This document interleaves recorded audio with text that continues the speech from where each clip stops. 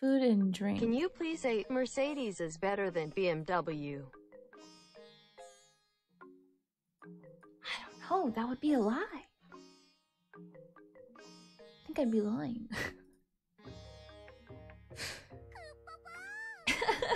Yo. I'm biased. We had a Mercedes, or we had a BMW in the family, passed down from my grandfather when he passed away.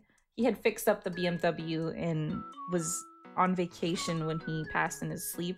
So the car went to my dad, and it meant a lot to us, so I'm just kind of biased. What model? I don't remember. We actually had to sell it. We had to sell it for money, so big sad. I think it was really old though, and it had my grandfather passed away.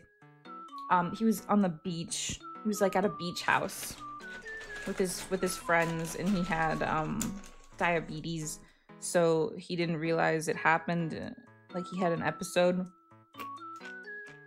in his sleep and passed away peacefully. You know, don't feel bad. I get, you know, I'm just sharing with you guys. You don't have to feel sad or anything. It happened a few years ago, so it's all right. It happens.